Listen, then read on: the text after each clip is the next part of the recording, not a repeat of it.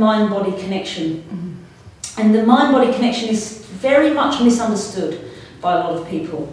Because when we start talking about, say if I have a pain in my knee, which I did have for a while, you know, if somebody tells me, you know, it's a mind-body thing, it's in mind, you know, there's a tendency to think, you telling me it's not real. I don't have a pain in my knee, it's all in my mind. And we're not saying that. We are saying it actually exists in your body. There might be a mechanical issue, there might be a mechanical problem in your body. But there's always a connection with your mind, there's always a connection with the way you're processing things mentally. And the reason for this is nothing can exist without you mentally processing it first.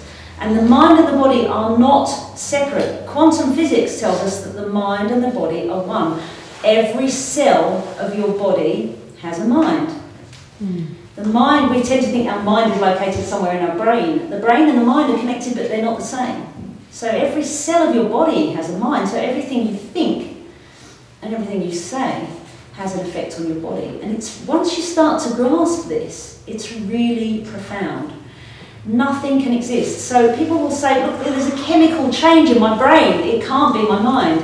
And, you know, again, an example I give every time, which is worth, you know, repeating because it's such a good example, is, you know, if you feel fear, you're going to have a chemical reaction in your brain and in your body. You're going to have, so the example I give is if you're walking through the forest and you see a big deadly snake, a venomous snake, you are going to have a fear response. Is that response going to be in your body? Yeah. Yes, it is. You're going to have adrenaline released, you're going to have, your heart rate's going to go up, I think your blood pressure is probably going to go down, if I've got that right, your peripheral vision closes in, and your body gets ready for the classic fight or flight response. Is it a physiological reaction? Absolutely it is. You've got a chemical release in your body. Now you look at the snake again and you realise there is no snake, it's a piece of rope. Now in that second, did your body take back the physiological response and the physical release of adrenaline and everything that's going on? No, it's going to take a while for all of that to disperse. All right, now the point is, it's not the snake that gives you the release of adrenaline and the feeling of fear. It is what you're doing inside your own mind and in your body that gives you that response. It is how you respond internally that gives you that response. If you had never heard of a snake and had no concept of venom, you couldn't have a fear response. And this is true for everything in our lives. Things in our lives that give us fear and give us anxiety and give us problems, feelings we don't want, we process them the same way inside our minds. We have to process it mentally in order to feel it physically. When you grasp this, you can learn how to change that.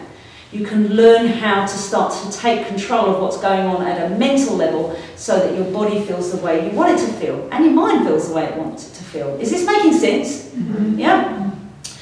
So the mind and the body, they're one thing. Your body is your mind is your body. So when we're talking about the mind-body connection, there is no way I'm saying it's all in your mind, you're just making it up. You're not making it up. Well, you are. You're creating it inside your own mind and then you physically get it in your body.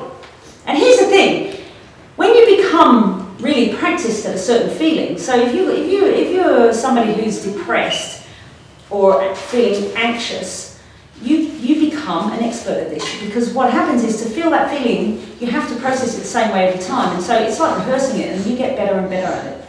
And then you go and you tell your friends, you sit down and have a cup of coffee, how are you? Oh God, I had a really depressing week, and you know, so-and-so's a bastard, and oh, I can't bear it. And you're rehearsing these problems and you're rehearsing the pain and you're getting better. And what happens is those neural pathways, now when we're talking about the brain itself, the neural pathways that create this feeling become stronger and more powerful, and you get better at it. And then you could come and teach me how to do it. Seriously, you can actually break down the process and then teach someone else how to be depressed. So if you can do that, why not teach people how to be happy? You know, and that's what I do have a passion for, because, you know, I did learn how to switch on the happiness switch long, long time ago in my